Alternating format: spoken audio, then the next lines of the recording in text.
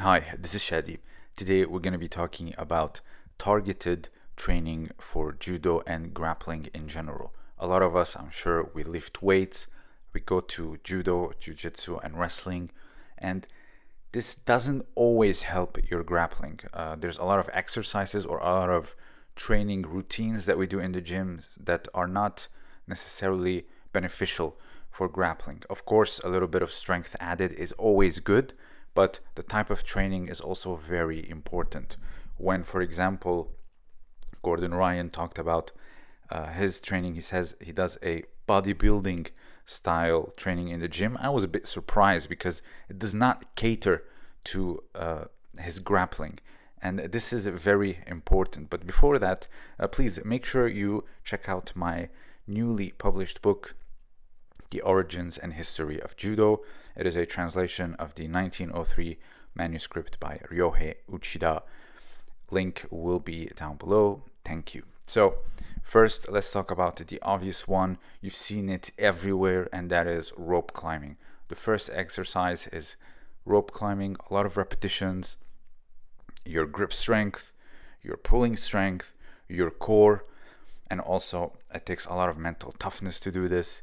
And you have to be very thorough, and also the synchronicity of your entire body is also being tested. So it is a great exercise for people with grips. So next is this pulling exercise. It can be done with bands, it can be done with weights, as you can see here. This very explosive pulling from the entire body. Here you see you bend the knees, so it's coming from your heels all the way up to your hand. You can do it with the resistance bands depending on your strength and thickness. Here, look, he even has a full stack, pulling it like it's nothing. So this is a very important exercise, and a lot of judo throws, they have the same opening, such as this one. And look, it's a full body exercise, as you can see, from the balls of the foot to the knees, to your core, and then your back, your shoulders, everything. Here you see Yamashita doing it. So the benefit of this particular exercise is not only it makes you very strong, but also it accustoms your body to these very explosive openings, to these entries that are very strong. Also, if you can, row the full stack like this for endless repetitions, you can do one good explosive repetition on your opponent in competition. So here, this opening, it can be for anything. It can be for uchimata on the sleeve, it can be for sasae, it can be for the shoulder throw, you name it. A lot of judo techniques are started by this, or opened up by this particular pull. So this pulling exercise that you see, you should do it, of course, on both sides. You don't want imbalances.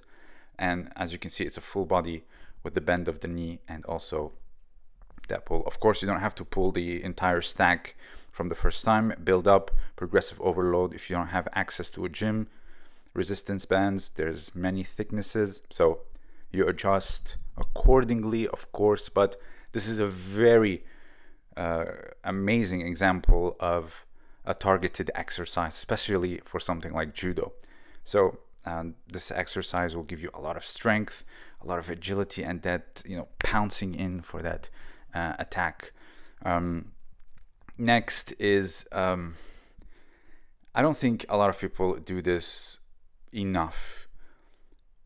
Here you can see Isao Okano doing his specialty, which is the seoi nage without any bands. He's doing it body only. A lot of people just use this to kind of warm up, but you do not understand how many repetitions you need this for your body to become very accustomed to this, create the neural pathways, bands, and also just moving your body alone. You can do this. People call this uchikomi, sure, but also it's exercise. It's a workout, dozens of repetitions, culminating into hundreds, several times a week. These are workouts. These are exercises. These are targeted exercises for judo. It's gonna build a lot of fitness. You're gonna be exhausted. Again, I don't think many people are doing this quite enough. Doing uchikomi with your partner a little bit before sparring is nothing, trust me. And of course, depending on your specialty, Okano's specialty was seoi nage, it can be uchimata, it can be anything. So here, doing this, I'm doing this every time I go to the gym, and it's not as easy as it looks. You have cardio, you have that muscle just opening up and pouncing. You also have your mobility is being tested. So many things. It is quite the workout. You should go check out Maruyama, all these other stars doing it. Maruyama said he does it 50 to 100 times a day. Also, of course, if you want to go to the elite level, compound exercises are always important. Squat, bench press, power cleans.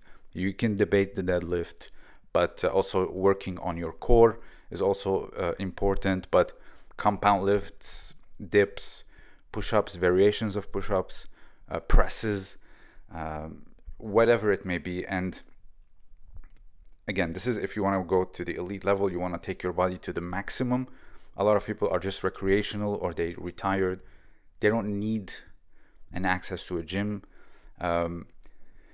Also, good cardio is important. Many people either run up the stairs, they go swimming. Swimming, I think, is far more complementary to judo than running. Maybe it will take its own video, but running is also great for your legs, especially up the stairs like the Japanese, your cardio, etc. So these are very targeted exercises for judo. It's very important that you do a lot of cardio. And again, if you don't have access to a gym, it's not the end of the world. There is a lot of things that you can do in the dojo. A lot of judo warm-ups are catered for judo, meaning when you carry your training partner on your shoulders, you run with them, you squat them at the end of the mat for 10 or 15 reps, run back, and then do it again before you let them go or switch parts. They also lie down flat on their back. You grab their sleeves, you row them, take 2 step backs, row them all the way to the length of the mat.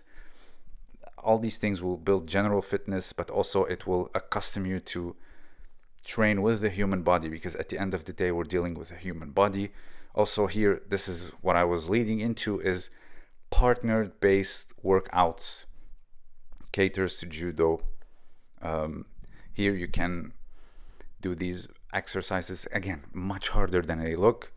And a lot of schools, fortunately, they have these types of warm-ups before the exercises, before the uchikomi. Competition class usually is uchikomi, nagekomi, and then sparring. But all other judo classes are usually like this, which is very, very good in my opinion. Jiu-jitsu schools, in my opinion, I think they lack this a lot. Very little warm-up, even on the warm-up side is not enough.